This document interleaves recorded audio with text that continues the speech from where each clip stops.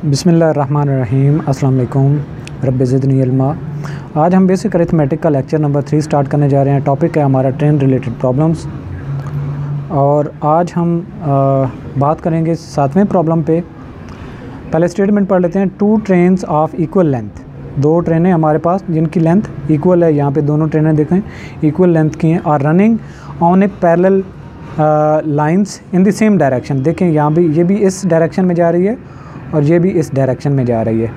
और एक की स्पीड है 36 किलोमीटर पर आवर और दूसरी की है 46 kilometre per hour speed. The faster train passes the slower train in 36 second. जो तेज़ ट्रेन है वो कितना टाइम लेती है? 36 सेकंड लेती है। तो हमारे पास कौन सी फास्टर ट्रेन है जो 46 किलोमीटर है? तो 46 किलोमीटर वाली ये ट्रेन जब इसको क्रॉस करती है तो इसको टाइम कितना लगता है? 46 सेकंड। तो the length of each train is, क्योंकि दोनों ट्रेनें एक ही लेंथ की हैं तो एक को मालूम कर लेंगे तो दोनों हमारे पास आ जाएंगी। और एक दोनों ही हम ये करते हैं जूम कि दोनों ही की लेंथ इक्वल क्या है। और इसको हम सॉल्यूशन कैसे करते हैं? Let the length of each train B x metres. एक ट्रेन की जो लेंथ है वो x मीटर है, तो दोनों का जो डिस्टेंस वो कवर्ड करेंगी वो 2x के इक्वल हो जाएगा। रिलेटिव स्पीड जो है, दोनों की स्पीड में फ़र्क है, एक की 46 है एक की 36 है। तो फ़र्क कितना है? 10 किलोमीटर पर आवर का। इसको हम मीटर में हम तब्दील जब करते हैं 10 किलोमीटर को मल्टीप्लाई करेंगे 5/18 के साथ, तो ये हमारे पास 25/9 मीटर पर सेकंड के, यानी कि 9 सेकंड में 25 मीटर ये ट्रेन दौड़ती है। तो इक्वेशन इसकी हमारी बनेगी, दोनों ट्रेन का जो डिस्टेंस है 2x और दोनों एक ट्रेन जो उसको दूसरी को क्रॉस करती है वो 36 सेकंड लेती है। और स्पीड कौन सी ट्रेन की कितनी है?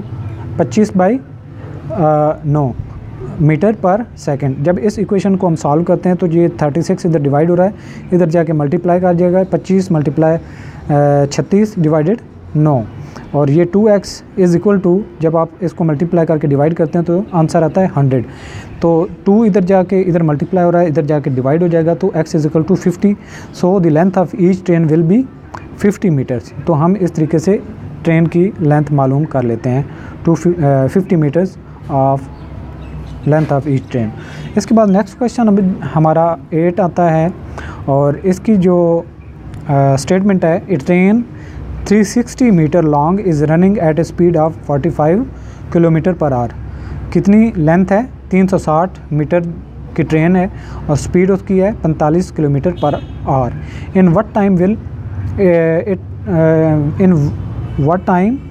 It pass A bridge 140 metre long.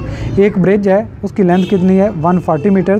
तो उसको क्रॉस करने में ये बी पोजीशन को अगर देखें तो यहाँ पे ट्रेन एक्सेस करती है और इसको क्रॉस करते हुए ब्रिज को इसको टाइम लग जाता है, सॉरी इसकी जो लेंथ है ट्रेन की हमारे पास 360 मीटर है और जो ब्रिज है 140 मीटर है। और इसको क्रॉस करने में कितना टाइम लगता है ये हमने मालूम करना है। तो इसको सॉल्व करते हैं। सबसे पहले स्पीड ऑफ द ट्रेन कितनी है? 45 किलोमीटर पर आवर। इसको हम मीटर में बदलते हैं तो 45 किलोमीटर पर आवर को 5/18 से मल्टीप्लाई करेंगे तो 25/2। तो हमने पहले इस पे बात की, ये 5/18 कैसे आता है कि किलोमीटर में एक किलोमीटर में 1000 मीटर होते हैं और जो एक घंटे में सेकंड्स कितने होते हैं वो 3600 होते हैं। तो उससे करेंगे तो आप सिंप्लीफाई करेंगे तो 5/18 आ जाता है। इसके अलावा total distance to be covered कितना है? ट्रेन की लंबाई प्लस ब्रिज की लंबाई, लिहाजा ये 140 है। तो 360 + 140 इज इक्वल टू 500 मीटर जो है टोटल लेंथ इसने कवर करनी है। तो कैसे करेगी? फार्मूला क्या है for finding the time? Total distance जो होगा बाकी जो स्पीड जितनी होगी उससे हम डिवाइड करेंगे तो हमारे पास टाइम आ जाएगा। तो टोटल डिस्टेंस कितना है? 500 मीटर, यानी कि 140 ब्रिज का है और जो 360 जो है वो ट्रेन की लंबाई है। और डिवाइड करेंगे मीटर पर सेकंड की जो स्पीड है 25/2 और 500 ये 25/2 जो है उसको हम मल्टीप्लाई करने के लिए 2 ऊपर जाके 500 से मल्टीप्लाई कर जाएगा। 500 × 2 डिवाइडेड बाय 25। तो इसको सॉल्व करेंगे तो हमारे पास आ जाएगा 40 सेकंड। तो लिहाजा जो ट्रेन को 40 सेकंड लगेंगे 140 मीटर की ब्रिज को क्रॉस करते हुए। इसके बाद हमारा नेक्स्ट क्वेश्चन आता है, इसकी स्टेटमेंट है 2 trains are moving in opposite direction. ये हमारे पास एक ट्रेन है और ये दूसरी ट्रेन है। इसकी डायरेक्शन ये है और इसकी डायरेक्शन ये है। और इनकी स्पीड क्या है, एक जो है वो 60 किलोमीटर पर घंटा की स्पीड से दौड़ रही है और दूसरी जो है 90 किलोमीटर पर घंटा की स्पीड से दौड़ रही है। देयर लेंथ आर, इसकी लेंथ कितनी है, 1.10 किलोमीटर और दूसरी की लेंथ कितनी है, 0.9 kilometre. The time taken by the slower train to cross the faster train in second. हमने देखना है कि स्लो ट्रेन कौन सी है, ऊपर वाली जो 60 किलोमीटर पर घंटा की स्पीड से दौड़ रही है, तो इसको कितना टाइम लगता है, स्लो ट्रेन को फास्टर ट्रेन को क्रॉस करते हुए कितना टाइम लगेगा, हमने ये देखना है।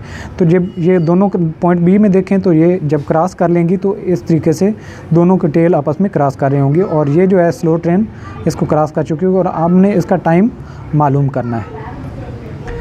तो रिलेटिव स्पीड देखते हैं, एक ट्रेन की स्पीड है 60 किलोमीटर और दूसरी की है 90 किलोमीटर और दोनों अपोजिट डायरेक्शन में बढ़ रही हैं, लिहाजा डिस्टेंस जो बढ़ेगा तो दोनों का ऐड करेंगे तो 150 किलोमीटर पर आवर दोनों की स्पीड अगर काउंट की जाए तो दोनों की स्पीड बनती है 150 किलोमीटर पर घंटा। अगर हम पर मीटर पर सेकंड में बदलना चाहें तो 150 को हम 5/18 से मल्टीप्लाई कर लेंगे तो और ये हमारे पास आ जाएगा 125/3 मीटर पर सेकंड। डिस्टेंस कवर्ड टोटल कितना हो जाएगा, एक ट्रेन की लंबाई है 1.10 किलोमीटर, दूसरी की है 0.9 किलोमीटर और दोनों को ऐड करेंगे 2 किलोमीटर के बराबर बनता है और 1 किलोमीटर 1000 मीटर के बराबर होता है।